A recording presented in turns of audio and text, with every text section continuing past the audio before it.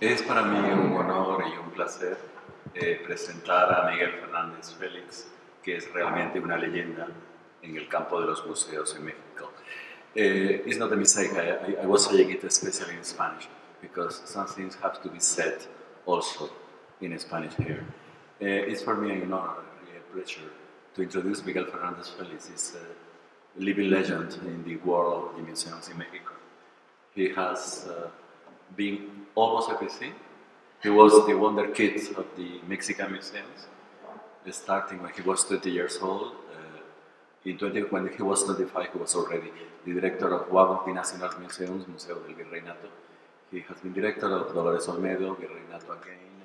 He has been the director of the Munal, and now he is the director of Palacio de Bellas Artes. Miguel still has the freshness of his starts, but at the same time, I guess in his very kind way, he's a workaholic, meaning he built a new system of information and management of museums that he's applying everywhere where he goes.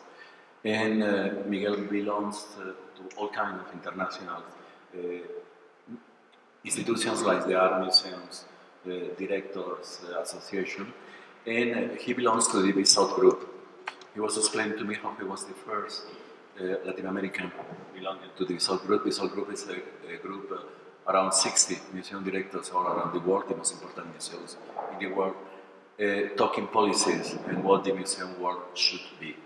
It's appointed, it's a personal appointed, it's not because the place where he is, it's because he is himself. And that way of being himself and doing something different, meaning that every time he has been in a museum, he has marked the difference. Selma has been talking to me about him. I never had the chance to meet him before, and for me it's really a pleasure and an honor to be able to give him the word. Thank you. Muchas gracias, Manuel. Many thanks. Te lo digo en español, no me lo merezco, pero gracias. Well, I am very, very happy to be here. It's a talk. I think that I should talk about an experience that I am working with my team and link it about Susana talked before about systems, about technology. Let me tell you that I am not, I work with technology, but only work. The technology is beside ours. No? I think it's not the rule in my life. But it's in Palacio de Bellas Artes when I began, like Manuel said, maybe in 2000, the first system, very good system, no? The system of management and information in the Viceroyalty Museum in the Pozotlan. And this system has a very simple idea. The idea was only to connect. I think it's so important, the connection, because we talk always to the public. How we discuss to connect to the public, how many publics the museum should be involved. I think that the first question is how we connect inside the museum. I think that if we don't connect inside, how we realize to connect inside? And that was a simple idea. Well, this idea is, for example, of course, I began in this year to put an intranet. That means to share, because it's first of all to connect, second to share. And it's, of course, we have a system, everyone. What I realized in my first job was in this museum that depends from the National Institute of Anthropology. And we have two kind of workers, no? In the cultural institutions. The workers, the union workers, and in Spanish, they always we call the trabajadores de confianza. I don't know the translation. Huh? Trust position. And I think it's very, very bad for the museums. And this system was linked to open to anyone the information. That's so important, anyone. No? And of course, why I tell you this, because I would like only to show you why we worked in Palacio Bellas Artes, this, the idea of substantibility. I think the most important for me is the process of the work. The final, I'm sure that we're going to find something. But the process is so important because I think it's, we see, for example, in the, here I began with this, this part, for example, you see, these are the goals that we have, the projects that we are dreaming, and these are the areas of the museum. And it's also simple. This, of course, the goals we put in infrastructure with diffusion, with the collection, and we put how we could link this. Any project has some goals. For example, I'm going to talk a little bit with plan museological plan, that this depends from the direction, and it's like we have a dream. This dream is a goal, has a time, and has also the period and exactly what we want to do. When we finish, we put this in the other side of the areas. That means any issue that we are dreaming and we did, it's very important to put after to the area, any area, to education, to work in a permanent way. I think I am very Platonic. That means is if I begin with a goal, this goal is finished, and for example, and about public attention. For example, I'm thinking about the new public that we want to have, to put some structure. We finish this goal, and after we do, in the area of education, this new service. And this new service, maybe in 3 years, we are going to think about again, and we put in the goal. That's a circle, no? But this is only to show you, for example, that in the intranet, for example, in Plan Museologica, where I want to talk about Zero Museum, for example, the process of this museum. The Zero Museum, for example, we have the goals inside, and we have in the system has a lot of issues now. I began with communication, but this is the agreements that we have, the problematics, the petitions, the advice, commentaries, but the important of this is that everyone in the museum, security, mediation, diffusion, are making these agreements every time. For example, in Museo Zero Museum, is the idea that we wanted. I put the idea to my team about, because in National Museum of Art I began in the exhibitions to change the manner of working for the exhibition. We put 2 museographs working together or 3 at the same year in the 3 different exhibitions, that they work together before one museograph makes something about any kind of exhibition. The other in the next exhibition could be also working with him to have more connection, and also this connection that means sustainability. And I began with this, and for example, let me show you very fast the indicators. How do you say in English? Indicators. That, for example, this is the indicator that I have now. For example, of the opinion of the public. For example, every opinion of the public is also this system has 5 steps, very important steps. The first step, I was talking in the morning with Manuel, a very nice conversation, really Manuel, and I am agreeing with Selma. You are really a person that generates many discussions, interesting discussions. And I was talking with Manuel this morning about the first step that I put in the museum is the autonomy. Why the autonomy? Because I think it's very important about the power inside the museums. I think that the museums has really, well, this is my experience, let me tell you, the experience that I have in my years of working in museums. I put that autonomy in any area of the museum. But the second level is to put the responsibility. Okay, I give you autonomy, and second, you're responsible with this autonomy. And third is decentralize. The autonomy gives you decentralization. And the fourth is, of course, the interdisciplinariedad. I don't know how to say in English, interdisciplinarity.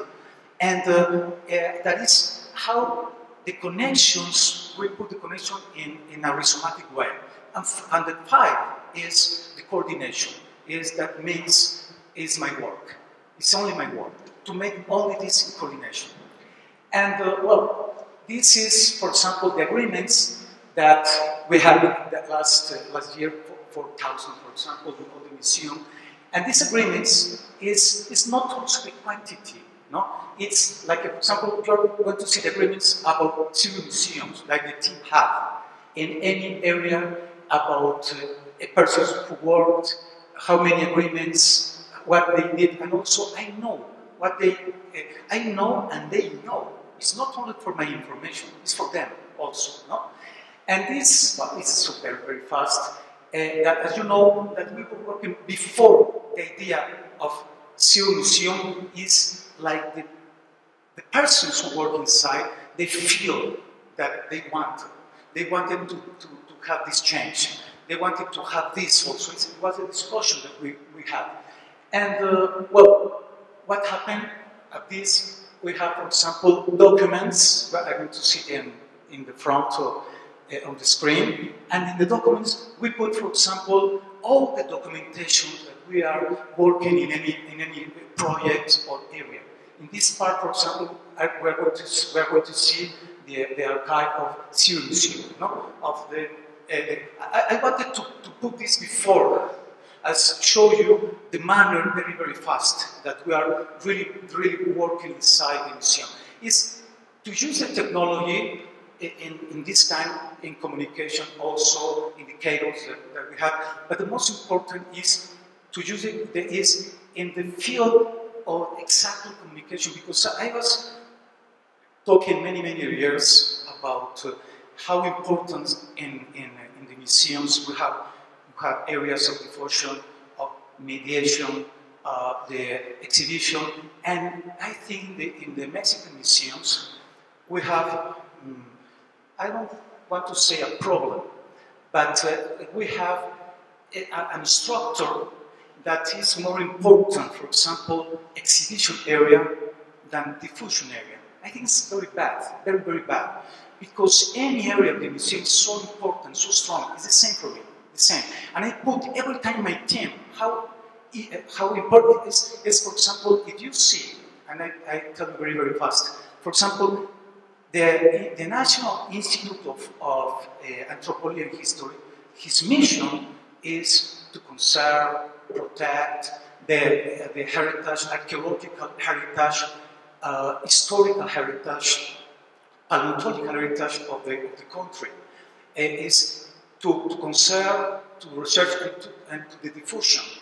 But in my institution, this institution, the diffusion is adjective, it's not substantive. And I think the museums is the same, is how to put all the areas of the museum in the same field. That's so important. That's so important. And for example, in Syrio museum, I think it's a flag. It's a flag of the museum.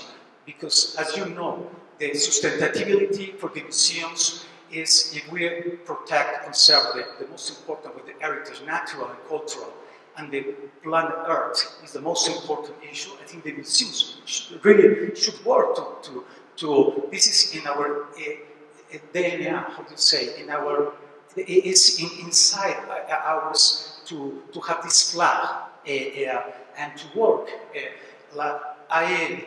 United Nations has many in the last century, in the 80s, began to put this in the name sustainability, but also in the icon, for example, I remember about, for example, the round table in Chile that we were talking about society and museums, and also in Guadalajara that in the 80s that we're talking about the exhibition and the connection with the society and projects together. And I think we are discussing a lot about this term, and also in many fields in the ICOM, and also the Alliance of Museums and for example, with my team, we realized what happened in the world about sustainability. No? This is our effort. I know there are more of these. For example, we studied the Canadian Conservative Institute. We studied the Association of Science and Technology Centers. We studied the California Association of Museums, what we did about this. The Chicago Green Museums, for example, the city of Chicago, they give to the museums the excellence in sustainability to the museums. No? The city is working with the museums, for example. And the Green Committee for the American Alliance of Museums, this is so important. No? This is American, this is there making this effort and also a very strong policy, no, about the green museums. And well, in Australia, for example, I read very well also the abstract about the Minister of Culture of the Green Museum. So important is the connection with the society. They have also the argument that the Green Museums is the museum has the change and the connection to the society, to the sustainability. This is really very strong for the Australian museums. And well, the ICON, for example, this year, the ICON is going to put the sustainability in May, for example, no? With all the museums, like a discussion for all the museums in this in May. And well, as Manuel said, I have been working since 5 years ago with this group, this very important group that has this kind of museums like Tate, like Metropolitan, but the director of the Technical Center began to discuss with all the directors about the Green Museum. It was so important because it's also how the technology in the museums, no, and is in some kind is not so good, no, and how the climate is, we have to really to change rules, no, because many museums of the world they don't have a weather, how to say, control the climate control. They don't have it. And we were discussing, and I think it's so important the discussion and in Bissau and also in United Kingdom. We are the association in the United Kingdom association has a really very good museums working towards sustainability, a very good project that we were using in our application. Well, what we change inside the museum? We change, for example, we want the measure. We made a diagnosis. We focalize on something we are going to tell you, and what were our goals. That was we made this. We measured this: the carbon, the water consumption, the production of excipients waste, and this made in June and July of last year. And we worked with 10 sections about sustainability. And what is these sections? What were connected with us, for example, and the possible solutions in waste, in washroom, external areas, and lighting. But this process, we were working with all the team inside, and the solution that we realized 32 solutions that we thought that we could do, and at the end we made 18 solutions. And what we, of course, made 7 dynamic workshops. And what's so important, no? And of course, it's not only the communication by intranet, it's also this relation that we had in these workshops. And in these workshops, we realized that the goal is about exhibitions, for example. No? The exhibitions was almost 100% that they wanted to work in the museum. And we began to work with management, exhibition design, administration, and marketing. And this is the targets that we had in the exhibition, and we put this target, you know, the offset of 100 tons of carbon footprints, the training of the community, and how to promote transport, use energy efficiency measures. And for example, I put the goals in September after this, in September 5, with all my team. And how we made the implementation? Well, we propose. When I say we propose, it's we propose, not me, I. We propose really together this. And this is the 18 issues that we wanted really to do, to change in the Zero Museum. And what's really very interesting, because in these 4 months, 5 months working with the team, I realized really how they began to connect. How they began to connect, because it's not the goal was not only to do this, for example, because we did this with Octavio Paz exhibition. The goal, of course, was one exhibition, but the most important goal for me was not Octavio Paz. The most important goal was exhibitions. It's platonic, you know. It's okay. We made this, and I will love that my team, by themselves, continues. That was my goal. I never speak with them this. But you know, but this was so important, because we began, for example, to put, for example, this statement, Octavio Paz, we put in the in the beginning of the exhibition, no? Because it was Octavio Paz, and we put what Octavio Paz think about sustainability, and was a very ecological consensus. That's very interesting argument of Octavio Paz. And well, what was indicated about, for example, invitations that would change the paper, and also the elements of exhibitions, how we work with this sustainability, and also, for example, before in an exhibition, we threw away all in exhibition the materials. And for example, at this moment, we gave to the children of Atotonil Cultura, no? And what's incredible, the letter that the director gave to me, no? He told me, what's so important that you gave me this, but before the museums we threw away, not, for example, this kind of materials.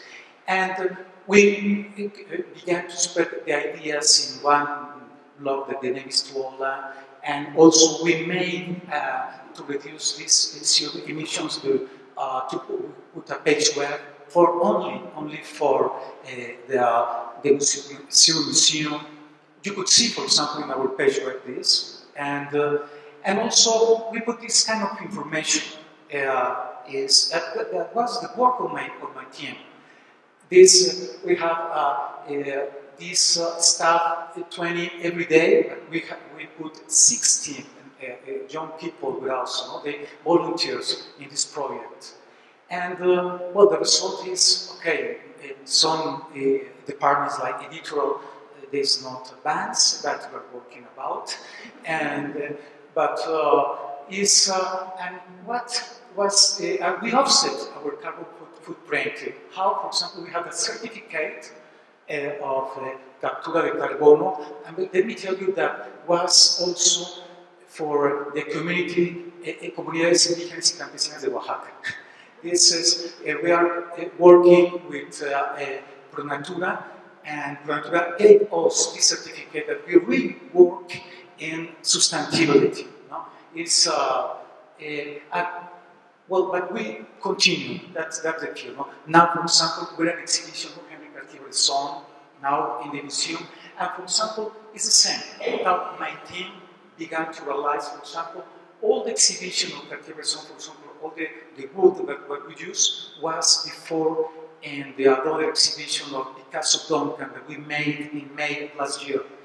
And that's, well, this is a small, very small experience, but we would like to express only that how this very, very important issue for the museum, like I said before, is so important to connect, first of all, inside, and after go outside to the public, and also let me tell you that we connect a lot in connection with the public because all the volunteers were every day talking with the persons that were really talking about, or they were thinking how we could make this. Because also, let me tell you, El Palacio de Bellas Artes is so big.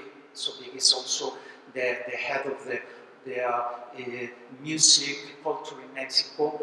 I began to speak with other teams inside. I then say, okay, Miguel, we go with you. And that's very important. It's very important that this small step, I think, is in this kind of work that we made. Could, for me, it was an opportunity really to put the manner that we work, this autonomy is so important that now is like I showed you of Cartier Song.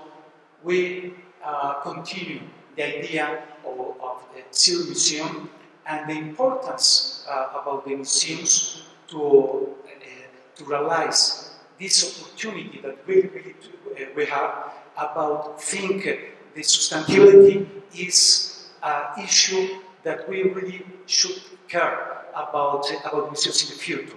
I think the museums in the future really could have this kind of issue because it's not only the community, for example, that for Finnish is not also, as you know, working in ecological issue. It's only also economical and social issue. No? There are three steps really inside sustainability. And I think that we began to work in these three steps. Well, thank you.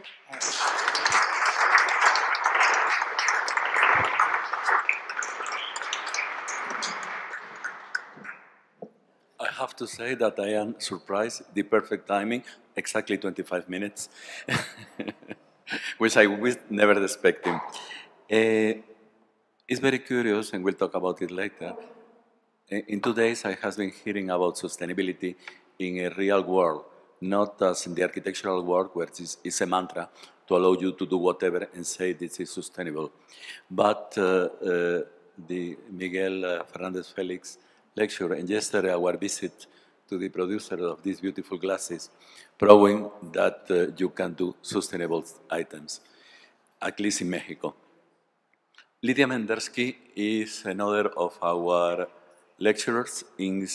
Of course, like every one of us, a very weird one, meaning she's a journalist coming from the Pontificia Universidad Católica de Chile, a Fulbright fellow at the University of Maryland, and she finally saw herself being the cultural attaché of Chile to the United States and being appointed the director of the Museo de las Américas, the OAS museum. We were talking a lot yesterday about her experience there, and she's going to share it with us. My story. And thank you very much, Thank you. Lydia. Thank you, Manuel. Jose, don't go. Don't go. I'm a little bit technologically challenged, so.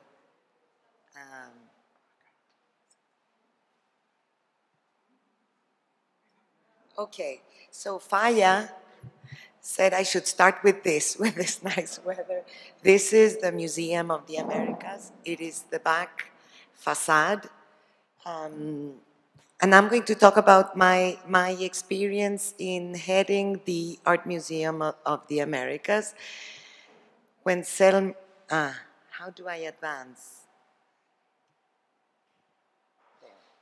Okay, when Selma invited me a few months back to talk about a sad story, it was a happy and also a sad story because we did many things, but in the end, this hidden jewel, which is the let me start by showing you where it is.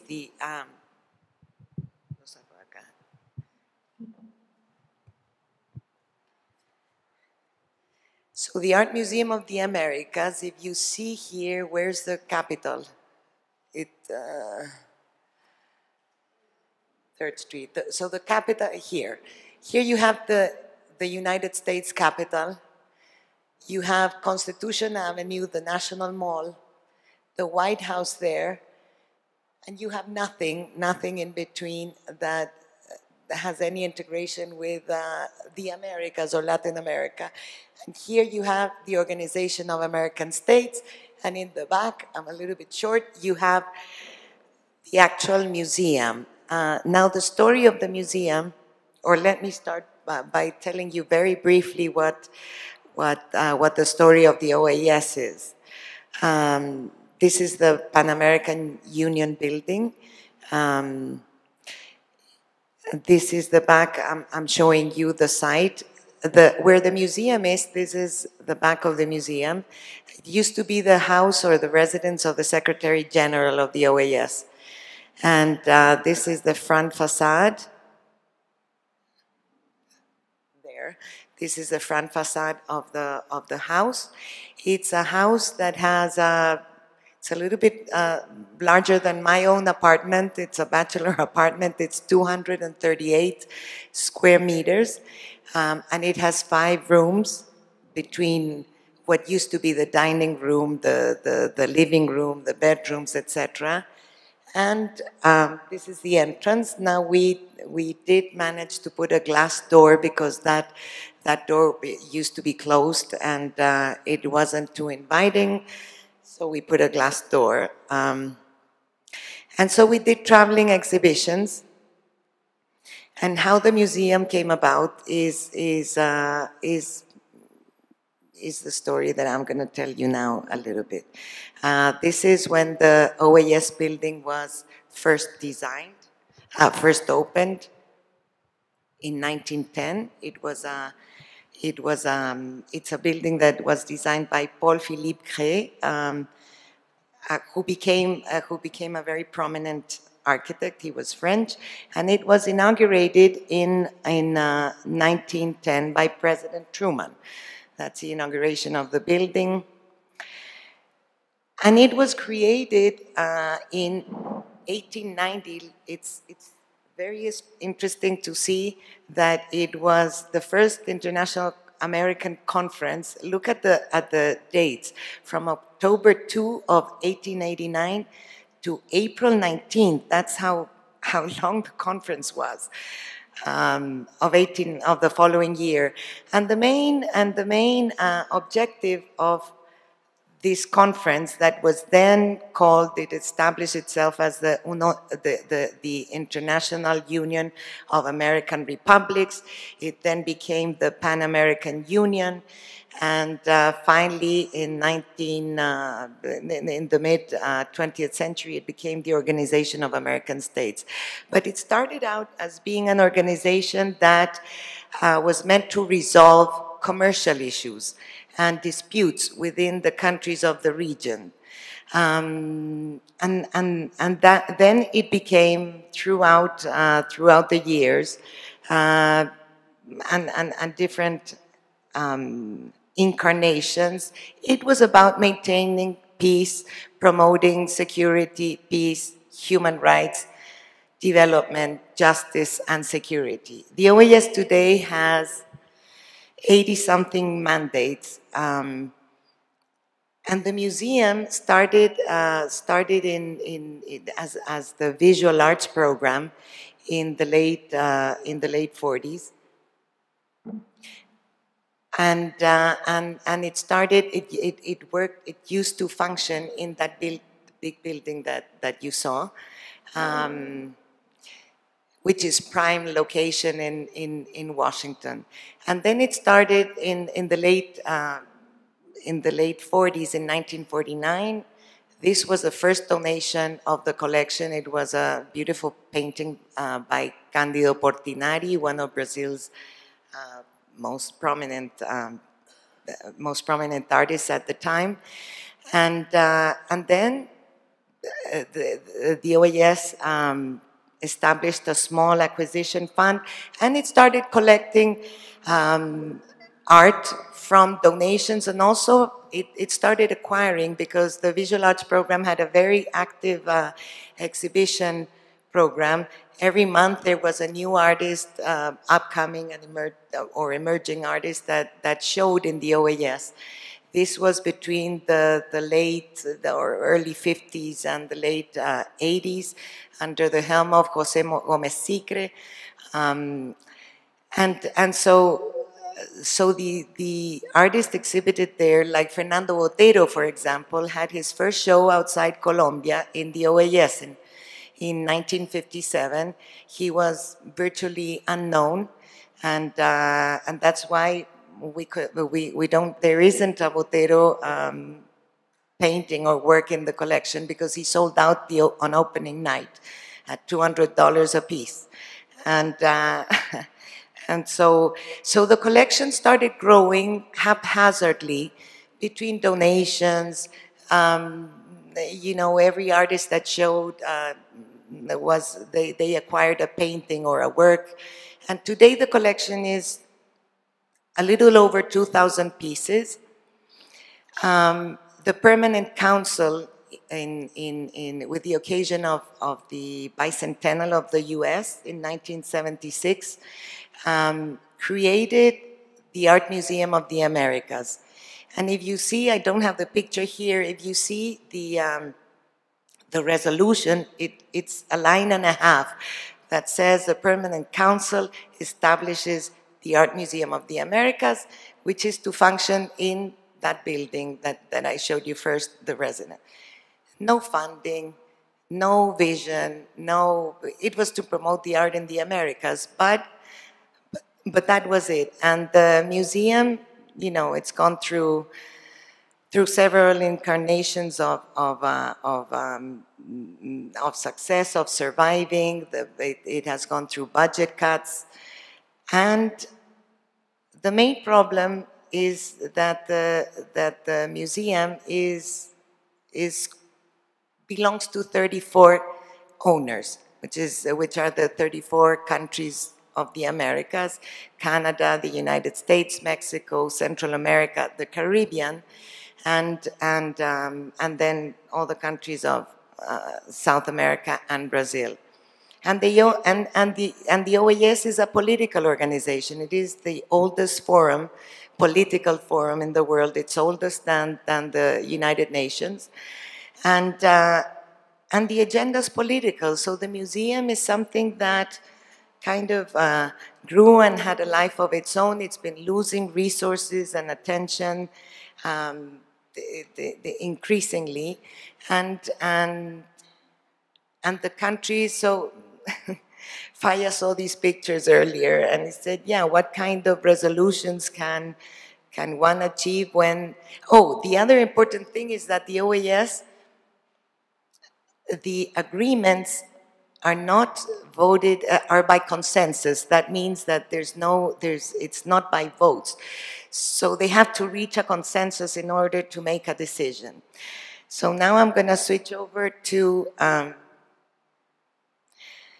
When I started at the OAS, they invited me to join the OAS as after I was cultural attaché of Chile, as a director of cultural programs, which I was very kind of comfortable with because I was very good at organizing cultural things, you know, but the film festivals, establishing alliances with other partners, with the Kennedy Center, even with the National Gallery. We did lots of programming. But then, because of the structure of the OAS, they said, you have to become the director of the museum. It didn't have a director then.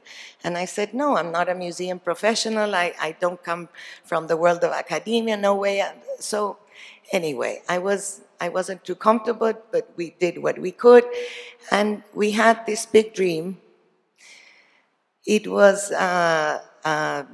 we tried to establish alliances to save the museum. Today the museum has a collection of 2,000 pieces, as I said, zero budget for conservation, climate control is so-so, and so we tried hard to find alliances with universities, different attempts, and I wasn't the first one. Under other secretaries general like Cesar Gaviria, even Orfila, there were attempts with different partners, universities or different museums to merge, to establish a strategic alliance, to build a new museum that could respond to the times, and I think under my tenure, we did several attempts, and here is where I switched to.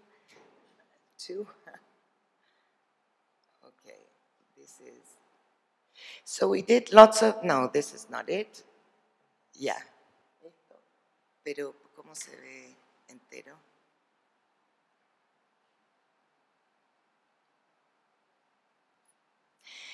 So while we try to establish alliances, Susana was talking about diffusion. Miguel also talked about that. When I first arrived at the museum, there were I asked, show me the last media coverage of, and it was they handed me a piece of paper with a photocopy of a little reseña. So we started giving a lot of attention to media and to promoting it in the media. So because we didn't want to be the hidden jewel of Washington D.C. is what they called the museum, and so we started organizing traveling exhibitions that had a lot of media coverage, which was good, but it didn't bring any more resources or vision or leadership in this is, let me stop here, this is especially Graciela. This is an exhibition we did with Alejandra de la Paz, my colleague at the Mexican Cultural Institute. It was one of the alliances that we did, and it got, it was called Mundos Posibles, Possible Worlds. It was with 8 Mexican photographers, and it was highlighted at the end of the year by the Washington Post as one of the best exhibitions. It cost like $8,000 to print that. So it was so here's the coverage. We tried to promote contemporary art, tried to link the exhibitions to the mandates of the OAS, equality, all these nice names, democracy, human rights. I mean, not nice names. They're important concepts, but sometimes in an organization as complicated as that one, they get kind of a little bit blurred, and so we wanted to make the museum sustainable because, oh, Jose, I'm gonna need you again, and el otro. no, the will, ese. So this is a book. We got resources and we wanted to do a whole renovation of the OAS campus, having that prime location in Washington, D.C., and the OAS not having any resources. We got in touch with H2L2, who were it was the office, the architecture office or firm in Philadelphia that was the successor of Paul Cray, the original architect of the building. So we ¿Por qué no anda? No. Sí, eso es. Pero no así, okay. I'm sorry about my inability to. So anyway, this is okay. So we hired that firm to look at the big picture and do a plaza of the Americas and a big complex of the region of the Americas that covered not only the museum but the whole OAS complex. You see the location there is the Washington Monument in the back. You see the transparency. This is what our dream was. This was the book that we came up with after months of working, thinking of the museum being integrated to the rest of the Organization of American States, but also as a plaza of the Americas. And so we took this book and this presentation or this proposal to several possible funders, some in Mexico, some in Central America, foundations, universities, in different versions. And so this was sort of our dream in what we tried to do, but not in a sustainable way. This is, by the way, this picture is from Art After Dark, which was one of the fundraising efforts that we did. We organized a big party in September, and we had like 800 people to 1,000. It's being done every year, and we make some money out of that. But it's done in the gardens of the OAS, which is it's a beautiful site, and so this is what what our dream was. To make the museum a museum that was alive, a museum that fostered dialogue between the nations, that promoted new ideas, creativity, dialogue, that unified the continent, and so this is Roberto Mata. This goes back to our history a little bit that I told you about. So we had this, and we finished with, we have, and we still do, I say we because now the director of the museum was my second on board, Andres Navia, and he has continued to keep the museum alive, but always struggling. The operational budget today is $15,000 for the year. That is besides the salaries take up more or less. The OAS gives $600,000 yearly, and that includes the salaries of a staff of 5-6 people, the guards, security, faxes, the internet, etc., etc. So we do these outreach programs, educations with. We've worked with the State Department, with outside partners, museums in Central America. This one was an initiative we did with the Marte, the Museum of Art of Honduras, and through a program of the American Alliance of Museums. So we tried to keep it alive, but we dreamed of having like a real museum with real curatorial vision and leadership and sustainability through time. So. So this is what I've already been talking about, our vision that I talked about. We have a heritage that is quite unique in the nation's capital. And so this is what we dreamed of, the new Plaza of the Americas with a new crystal or glass transparent wing that united the actual museum with the places. This could be a place where you could show art with new technology inside a plaza. And these are architectural projects, part of the project that had that explained this. This was going to be a whole OAS master plan, having offices built in that. This was a really complete master plan. I'm showing you very like highlights, little bits and pieces, and this is how it ended. Let's make it happen together, and I'll tell you a little story. Now I have to go back to this. Yeah.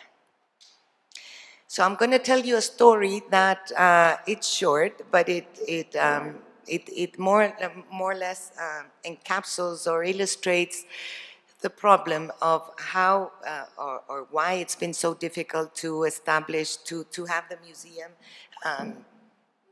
marry a university or a foundation or an academic institution, which is the way things seem to be headed today.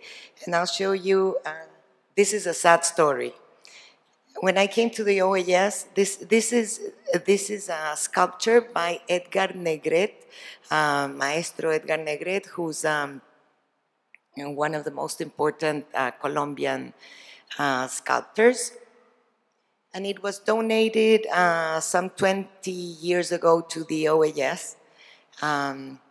But beyond the unveiling ceremony, there was no provision for conservation, for upkeep, for nothing. So when I went to the museum, this is the way it looked like.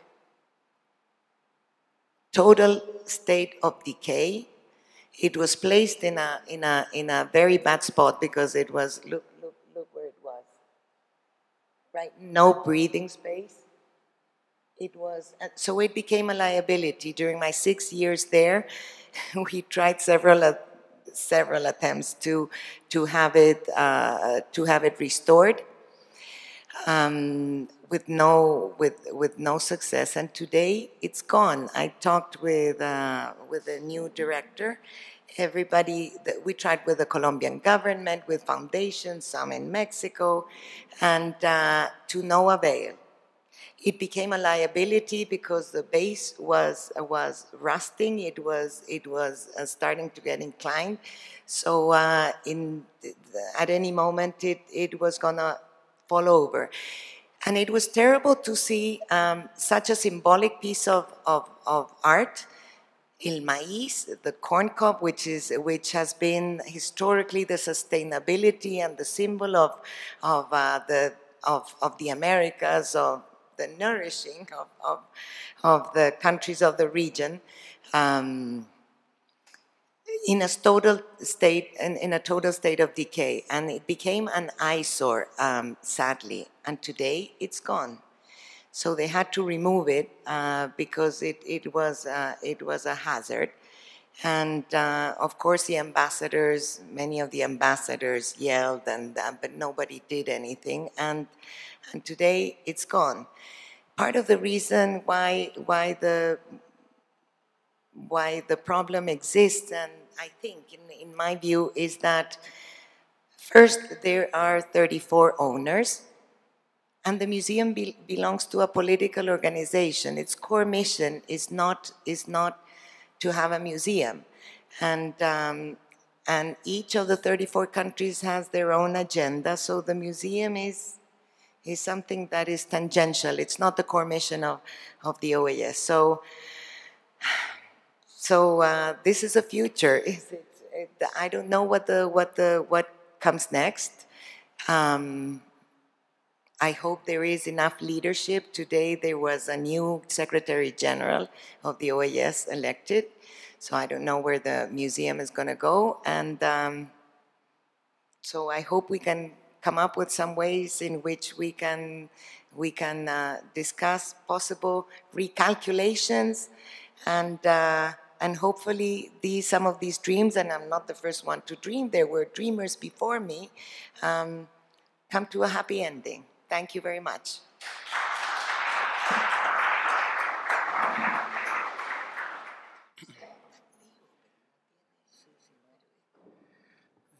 Thank you very much, Lydia.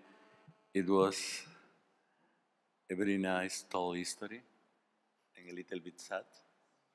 So I think we are a little bit crying about that, but that gives me the opportunity to introduce and what's going to happen now. Because this meeting, este encuentro, is about remapping, recalculating, and realigning. Where are we going, is my question. And yesterday night, I tried to talk, or I was talking with one of our, how did you call it, collaborator guests in this program? The people who are not talking, but were one of our observers about where museums were going to. If we were able to calculate, because she was saying what the museum is going to be in 20 years, and I said 20 years is not the issue, it's 50, because in 20 years things will be more or less. 100 years ago, it was the starting of World War I. So the change 20 years later is the start of a Spanish Civil War are more or less the same things. But what happened in the post-war of World War II and what happened in the 60s and the change in the 60s, meaning 50 years later, was a lot different. The presidency of Kennedy marked a complete different world that it was in 14. I will have a journey about fashion and World War I next week in Madrid with the Costume Museum, and we are discussing how the world changed, in clothing also in fashion, in this moment in the world. So how, and I will put the question, what do you think that museums are going to be in 40, 50 years? Where are we going? Because if we are going to remap and recalculate, or we remap and recalculate thinking on how the museum is really going to be, or we just are putting, I don't know how to say in English, parches.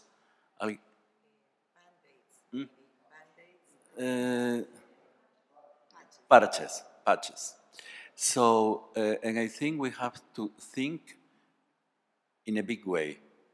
So, how do you think museums are going to be after the middle of the 21st century? May I ask Miguel first? Boys first? Instead? No. No. I won't start asking.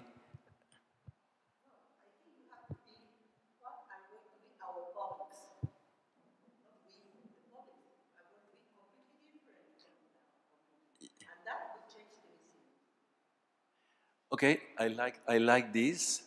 Can you say it to the microphone? And yo digo y tú traduces. Lo que tenemos que pensar es no a dónde vamos nosotros, what we have to think is not where we are going ourselves, sino qué tipo de públicos vamos a tener, but what's the public that we are going to have. qué vamos a querer, qué van a querer, What they are going to want. cómo podemos seguir siendo relevantes, How? cómo podemos seguir siendo How relevantes can we keep on being relevant en la edad de la tecnología. in the age of technology? Sí, So, yo más bien pensaría eso, no nosotros, ellos, ¿qué van a yes, querer? I agree. You are pinpointing exactly what I wanted, including doing what I asked you to do first, is being you a part of the panel. And Because I was complaining first with Graciela, saying that I was missing two persons in this panel, that was Selma and Graciela. And Graciela said, no, go to Selma. But finally, she took the hook. So, Well,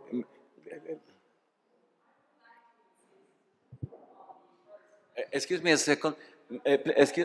May someone help? ¿Puedes darle?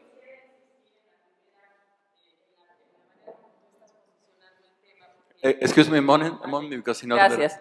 Yo sí quisiera insistir en que respondan a las dos, por las dos dimensiones del asunto. No diría un problema, es un She reto. wants to insist that everybody answer to both questions, Sí, porque two el dimensions. espacio es el que contiene. The space is the one who contains, O es el que delimita o no limita. or is the one Entonces, limiting? el mundo va a ser diferente mañana.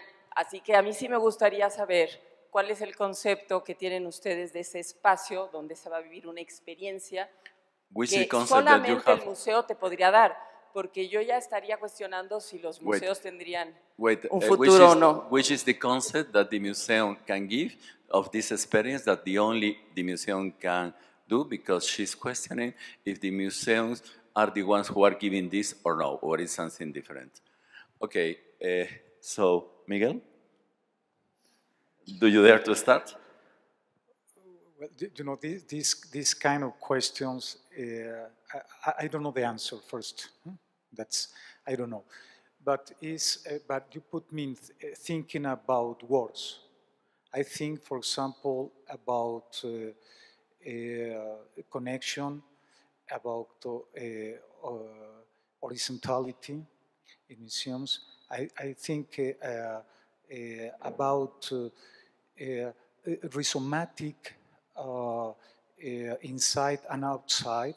Of course, like Graciela said, what the public thinks, but what we are thinking also inside. I think also the change in the museums is also inside the museums.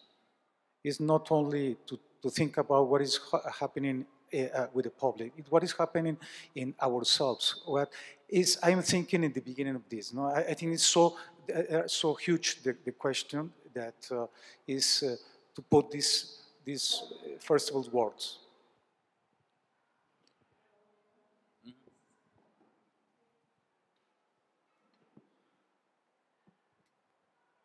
I think one of the things that we have to really think about after all these really incredible talks is the fact that museums are going to change really probably pretty radically, and I think we're going to see some failures. I think we're going to see museums that cannot sustain themselves, as we saw with the Pacific Asia Museum and USC, our university, having to take it over. There are many examples of these that have happened in the last 10, 15 years, starting with maybe the Ringling Museum, which is now a university museum, and a number of other museums. Why are they going to fail? They're going to fail either for economic reasons or because, as Graciela says, they're not relevant, nobody wants to come, they don't talk to anyone, there's no communication inside, let alone outside. I think we're going to see mergers, and we're going to see, I mean, just like I know your successor has talked to me, well, if we could only connect to a university museum, if we could only be a part of I mean, where will the relevance come? Will it be with students? Will it be with different kinds of publics? And I think we just have to be very, look, with what happened in Tunisia today, you know, with that massacre in the museum. Museums mean something. What happened in Mosul, you know, these collections mean something. Either they continue to mean something, they stop meaning something, or their meanings are perverted or changed. But I think we really have to be very, very kind of down and dirty about this and really face that if a museum like the Corcoran could fail completely in Washington, D.C., if the OAS Museum has the possibility of failing, and then the rescuing, you know, who rescues what? So I just think it's a very big, big question. No. But yes, I understand what you are saying. Of course, museums are going to fail, and possible the model is going to change. What Miguel is saying is clear. It's not only what are going to be the public demands, but also the building of the museums, may we say conscience, inner conscience, inner core and thinking on themselves and reflecting. But, and I have another question there that I will give the word in a moment, but I will keep on asking, but the museum model is going to still be working in a few decades, or the museum model is changing in such a way, even with technology, even with connectivity, even with the presence of the web and of the knowledge and of the sharing of the information, because we're talking about digital. Digital, sorry, I was going to say it's bullshit, if you allow me. I had to give the lecture in the 30 years anniversary of ICANN, the International Confederation of Architectural Museums, and they asked me to explain to them what's going to be collected in the 21st century. And I was going to explain that to MoMA, I was going to explain that to Cité de l'Architecture. So, of course, I talk about digital, and my talk was about the volatility. And the volatility, that means that if we are collecting digital, we don't have the time of reflection to choose what we are going to collect, because it's going to disappear when we'll decide that it's collectible.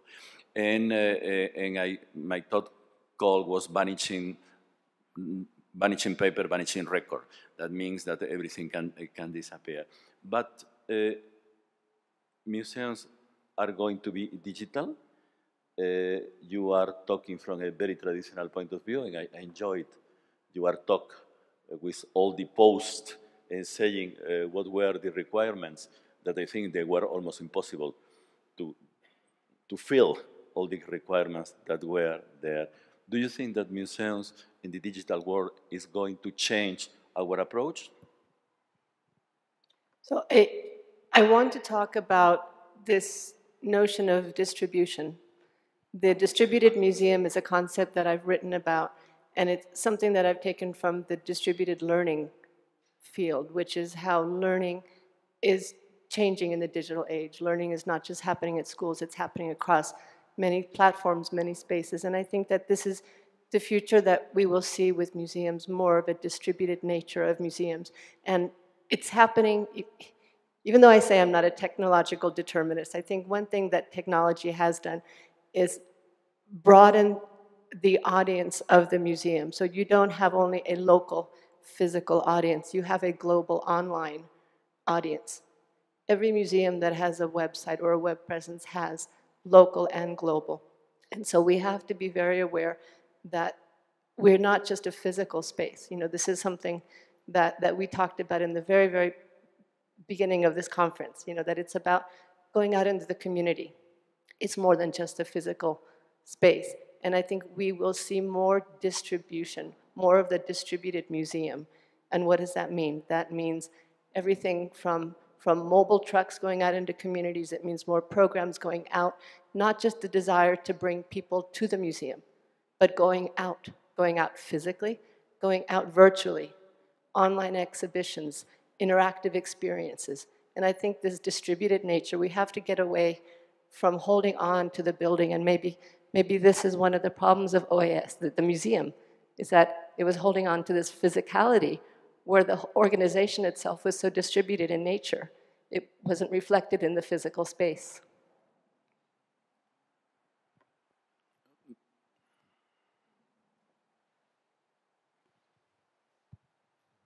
First of all, I'd like to thank all of you for a truly stimulating afternoon. And this is for someone who attends a lot of discussions about museums. And I just wanted to say one thing, because I live in Washington, and I kept banging on at Lydia about this, is when Mais was outside, it was one, if not the only piece of contemporary sculpture on view between the United States Capitol and the State Department. So that this was at the National Gallery, we put a piece outside. We have a sculpture garden, but there's a fence around it, there's grass on it. A piece that was actually existing in space. So that meant that if somebody, a congressman or a visitor, went from the Capitol, say giving a speech at the Capitol, and went to the State Department, there was or would have been one piece of contemporary sculpture.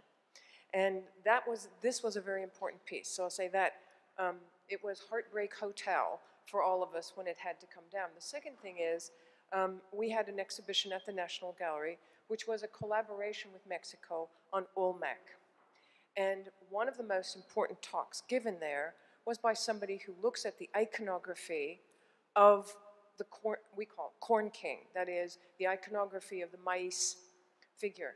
And the point that he made is there was no better time to give this talk and have this exhibition for un-indigenous culture, or the autochthonous culture, the much contested issue of Olmec, but that in fact the thing that linked from Mexico to the south of America was corn.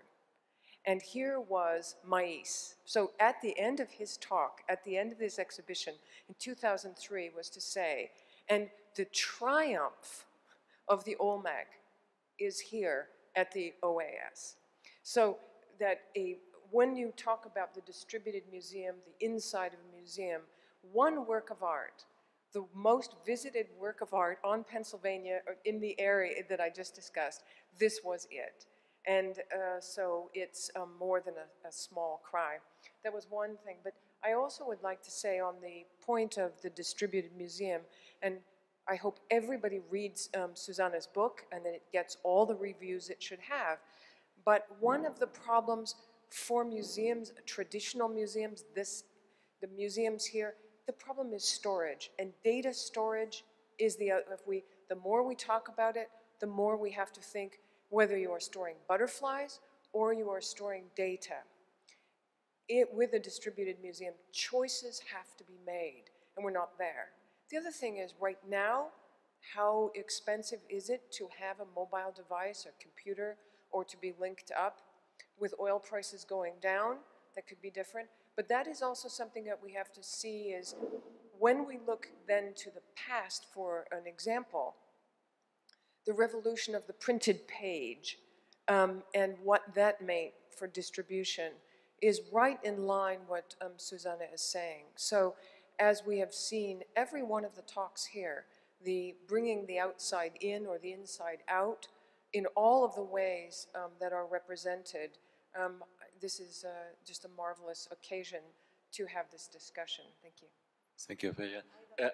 Tenemos dos palabras. We have first Chava, wait a second, because we have another one to the right. And yes, at the beginning, he was asking. Thank you for the lectures, first of all. Very inspired. I also agree with it. And definitely are really hard questions. I totally agree with Selma. What museums models are confronting these days is basically very pessimistic in this way. I love the data you just gave it to us, especially about how many young people between 16 to 9 years old, they're not in school right now. That's really frightening.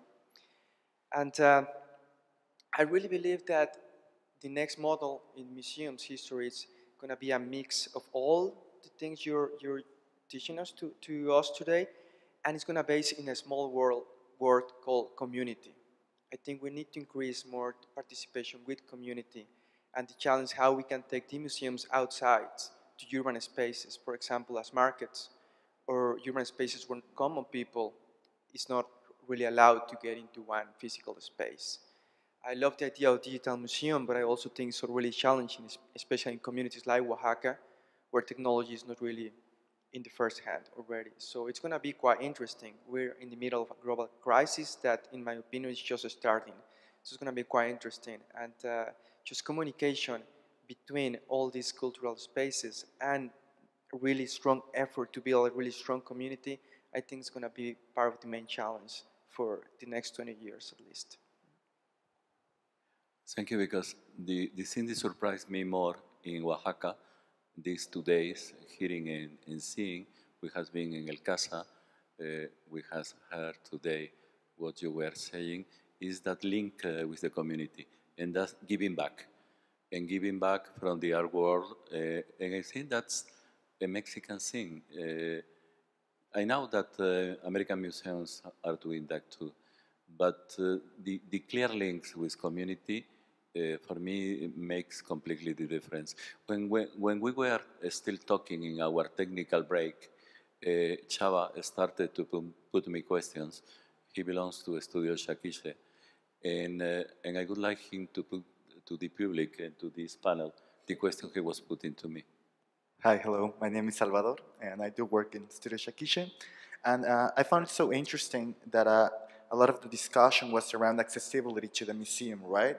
To have publics have a grasp of this knowledge and getting it in a democratic way. But my question there will be, how could the public affect the museum? Because democratized knowledge becomes really relevant when it's used to construct something, to alter something. So, and I think, I mean, I'm not trying to get out the attention out of accessibility. I think it's a highly relevant theme, but I think there's a really good work of possibilities that are already built. And I think this other area of the public being a active, affecting entity, it's kind of something that I haven't seen so much discussion around. So I don't know if you have anything to say around that. I would like you answer in that, Pilar. Voy a responder en español si me haces favor de traducirme. She's going to answer in Spanish if we translate for her.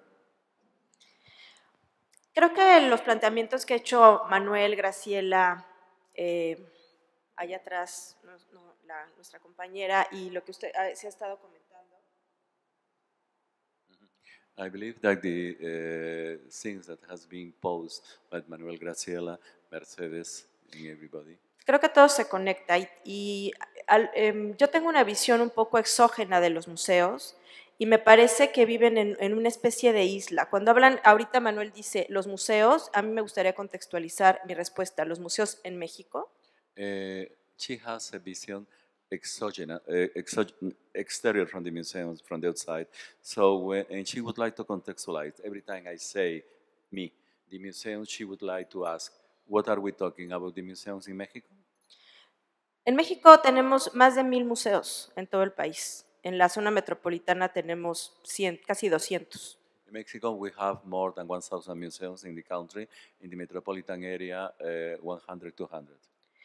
Y en 40 años o se renuevan o se mueren, porque ahorita mismo va muy poca gente a los museos, ni siquiera la mitad de la población. In 40 years, or they renew it or they will die, because public is not going now.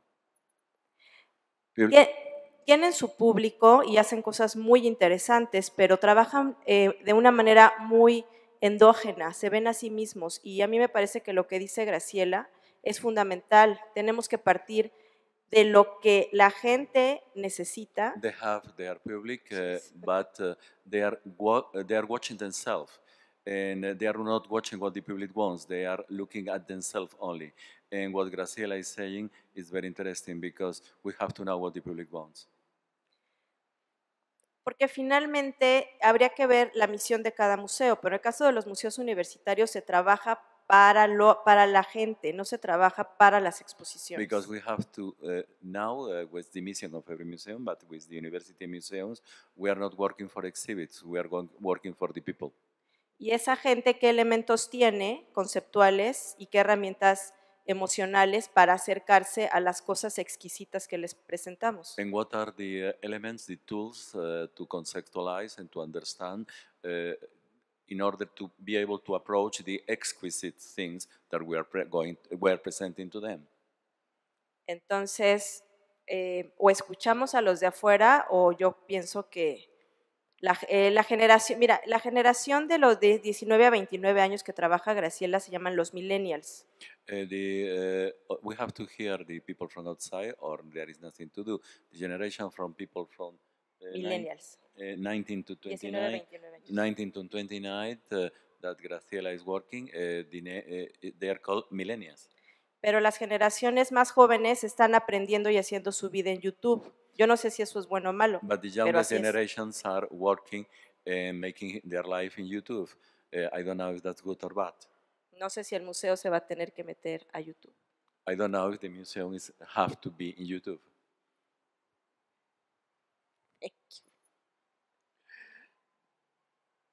after this approach?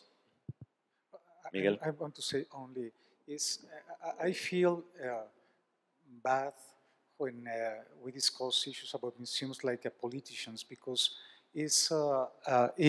for example, a politician says we are working for our people, we want to connect better, and I don't know that means. I don't know what it means. I think the issue is how which are the tools that we use, really, to connect the museum inside, outside.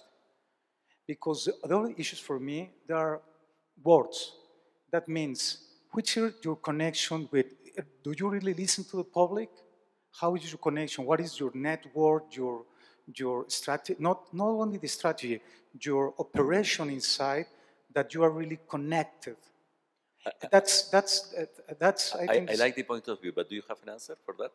Well, I don't have the answer. I don't have the answer, but I think that is one of the steps that we are think in the future of the museums, because, for example, I made some small answers in the work in the museums that I work. For example, the connection of the opinions of the public. For example, I realize every time that I don't want to count the public that comes to the museum. I would like to count the comeback of the public, the relation between them. And how do you notice this relation? Is about the structure, for example, that we are working in the museum about this decentralization. That means anyone of the public that writes something, we have in the museum two sides. Is the opinion goes directly in this decentralization to the area, diffusion, exhibition, and all the opinion is going to the project. And the most important issue that we're working to this connection, I don't know if the answer, is in this decentralization is the person who to receive the opinion to have to answer. That means the change is how to connect better the areas directly with the public, how to really realize to put this kind to put outside the barrier, and is also to, because the other issues is, for example, about the other word is to construct. I think the future in the museum is construct with the community. Construct is a construction together, but this construction is the tools that the museum put inside. That's the issue, because I was talking about that the first side of the museum is how we connect inside. Because, for example, it's incredible how an exhibition, one department, for example, I was talking in the morning, the public editorial department, was one of the goals of the department is to make a book, for example, a catalog. But this is the final goal in the museum, in this department. We have steps before, and these steps before these goals, there are, for example, that if the articles made by someone are before the catalog is made, goes to another area and connect to other area, that's the change. And I think that is how the future is of the museums, is which are really the strategies that we are really making, and also maybe I am wrong about the manner of I am working with the public, but I think that we should discuss more in experience, real experience that we are really working in the museums, because the other issue is like the museums, I think that we are thinking about, are talking about many years like this about the society, communication. I understand, and you made very clear your point. A second, because Pilar wanted to answer something to this before, if you don't mind, and I will give. I try to do in English. I try. One example for the thing that Miguel said In the MUAC, one of the most successful program is that about the art go to home to the people. Is the museum out of the museum, for instance. And this program connects a lot with the students and a lot with the people outside of museum. So just quickly, because I think this point really is important to make, and I think we do need to talk about specifics also. The first thing is that there are many ways for the public to contribute, but it depends on the comfort of the museum. Some museums are more comfortable with the public contributing and letting go of control, others not. One example, the Walker Art Center in Minneapolis was the first museum to do a crowdsourced exhibition. It was in the, I believe, late 80s. It was called 50/50. And it was crowdsourced because the public contributed online. They contributed in digital kiosk in the museum. The result, in my opinion, was disastrous because what it was it segregated into half the side of the gallery into the public selections, and it was on the wall like Victorian style, very chaotic. And the other side was a curatorial choice, and it was very rational and logical. Okay, so there are ways depending on the comfort of the museum. The other thing I just wanted to add really quickly is that if the museum is going to ask the public to contribute and open and participate, then the museum also needs to show by example and be transparent. And Maxwell Anderson is a really good example of having the bravery to do this. With the dashboard that he did, the Metropolitan Museum has a wonderful program online called Connections, where they actually show staff members talking about themselves. It gives a face to the museum. It's not just an institution. Also something as simple as your website listing staff. Is there a way to contact staff? Is there a telephone, an email? Something so simple, but the museum needs to show how much it's opening itself up as well. Thank you very much. I would put just a last question because we are approaching the time that we have been invited to visit in a small museum and to have a mezcal with them. So before, Wanda, please.